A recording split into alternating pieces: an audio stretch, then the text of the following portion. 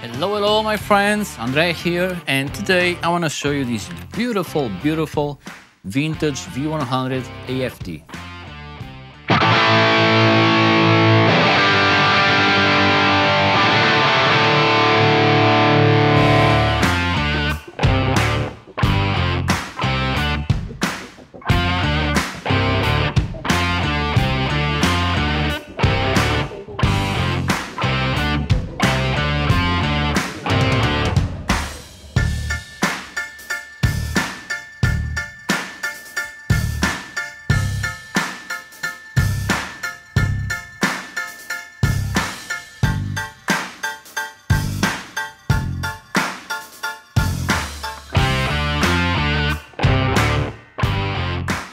So I'm pretty sure that AFD stands for Appetite for Distortion, judging by this beautiful top, which is like a really thin maple cap, but still really gorgeous.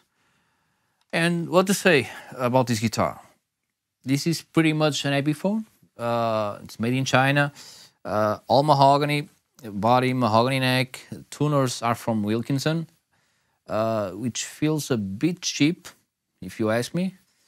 Graphtec nut, medium jumbo frets with some tool marks here in the higher frets.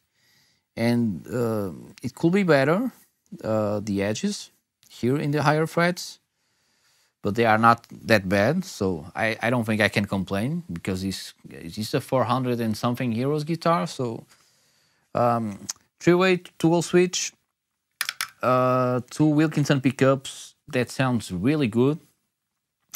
2 volumes, 2 tones, so typical Les Paul. It already comes with strap locks, which is really cool too.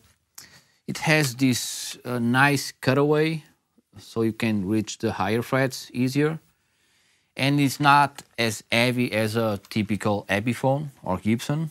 It's not light, but it's not that heavy. So I would say this is like, I don't know, 6 pounds, 7 pounds, I believe. Plays really nice. This guitar plays really nice. The profile of the neck is like a thin C, like a 60s Gibson Les Paul, and it sounds hell like a Les Paul. So before getting into the tones, I just want to say, man, that there was no way, like back in the 80s, 90s, early 2000s, there was no way we could buy a guitar as good as this guitar for this price, which is really cool, man, because it makes possible for everyone in every budget to get a really nice guitar, man. So congrats and kudos to Vintage for making these cool guitars, and let's hear it.